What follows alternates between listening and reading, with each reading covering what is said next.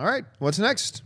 Over the last few days, the three major film critic groups from Los Angeles, New York, and Boston all gave out their annual film awards, and they all had one thing in common. All three groups gave their Best Picture of the Year award to the same film, Spotlight. In 2001, editor Marty of the Boston Globe assigns a team of journalists to investigate allegations against John Geoghan, an unfrocked priest accused of molesting more than 80 boys. Led by editor Walter "Robby" Robinson, a team of reporters interview victims and try to unseal sensitive documents. The reporters make it their mission to provide proof of a cover-up of sexual abuse within the Roman Catholic Church. The film stars Michael Keaton, Mark Ruffalo, Rachel McAdams, and Liev Schreiber. John, did these critic groups get it right by naming Spotlight the best film of the year? Yes, they did. Yes, they got it right. Now, that's not to say that Spotlight is necessarily going to be my #1 film of the year, but it's one of those things where it's like, okay, it might not be my pick, but it's so good that you can't really argue against it. So, like I said,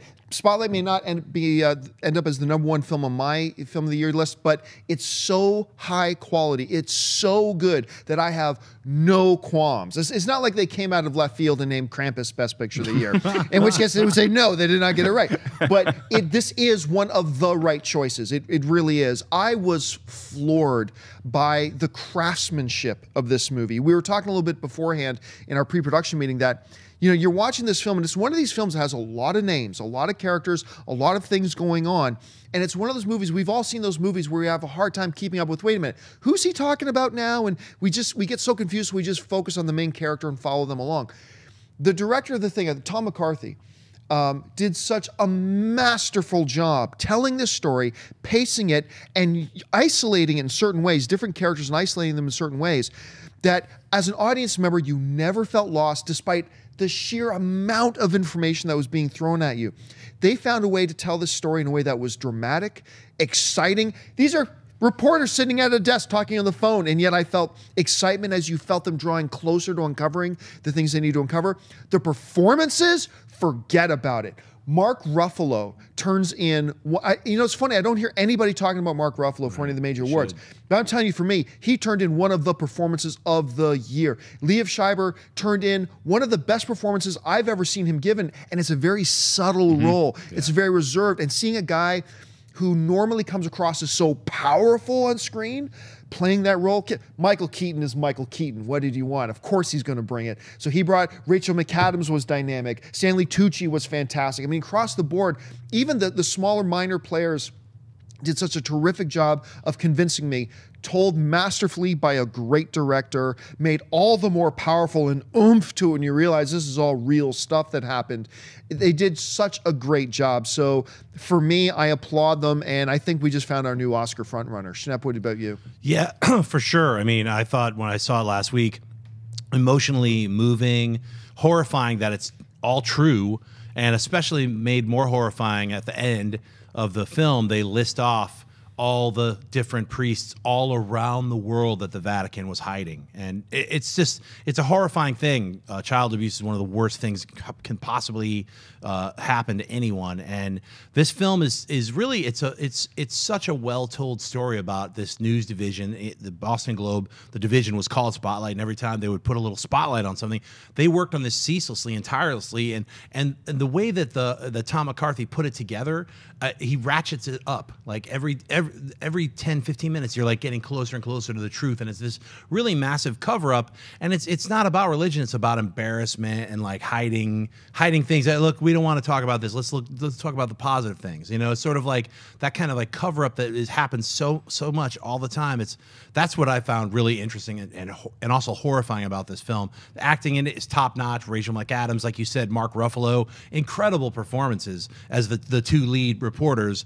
Keaton, the guy from Mad Men, every single actor who was involved just gave it their all. I can't say anything negative about this film other than it's heart-wrenching, and it definitely it's in the Oscar race for sure. I don't know if it's in my top #1 for the Oscars, but it's in my top 5 right now. There's still a lot of films I haven't seen yet, but man, if you haven't seen Spotlight, go out and see that right now. It's a really amazing film. Mark? Spotlight for Best Picture, boys. It totally deserves everything it's earning, and I liked it, even though I might have like The Martian or Ex Machina or Creed or maybe Star Wars or The Revenant be higher than that on my top 10 of the year list. I love that Spotlight is getting the spotlight because it deserves it, and it's maybe lesser known about than some of these other movies that are going to be contending for Best Picture at the Oscars. It totally deserves to be seen by everybody. The expert craftsmanship that went into making this movie, all the conversations are brilliantly composed, the way the shots are set up. And again, a boring poster can make for a really intriguing movie, and you do leave with a sense of ickiness just about the subject matter, but after that washes off, you think, man, that was really a great achievement, and it's a movie that's important. It says something.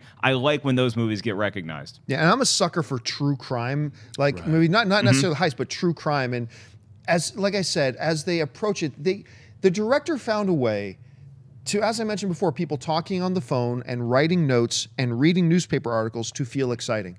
I don't know how you did that. Now, the other interesting thing about this whole story is that while these three major critic groups all gave the Best Picture award to Spotlight, it was pretty much a Wild West with everything else. Almost everything was different. The one kind of constant was Paul Dano won Best Actor for two of them, for 2 out of 3 for his portrayal in Love and Mercy, and Michael Fassbender won the third critic group for his portrayal in Jobs, and Alicia Vikander won Best Supporting Actress for Ex Machina in one critic category, and on another critic list, she won for Best Breakout Role for the new one she has coming out with Eddie Redmayne, The Danish Girl. For that, so that was it. But besides that, you know, actress, supporting actress, almost everything else. There were 3 out of the 3 groups, 3 different best directors were named. One was Tom McCarthy for Spotlight. One was George Miller for Mad Max Fury Road. And I can't remember who the third one was. But it was completely all over the place, except they all agreed on Best Picture. And I thought that was kind of interesting. All right, folks, we reached that part of the show now for Buy and Sell. Here's how this works. In front of him, Mark's got a few other items in the world of movie news. He's going to run them down. All of us at the table are simply going to say whether we buy it or sell it. So, Mark, what do we got? I saw you saying in front of her, Mark has... Did I say her? Yes. No. I'm a beautiful dove. Oh, my gosh. But I am technically it's male. So ingrained. It's so like riding a bike. It's muscle memory. Sorry about that. Hey guys, if you like this clip, click here to watch the entire episode. Also, make sure you subscribe to our YouTube channel because it'll help you stay up to date with all the stuff we've got going on here at Collider.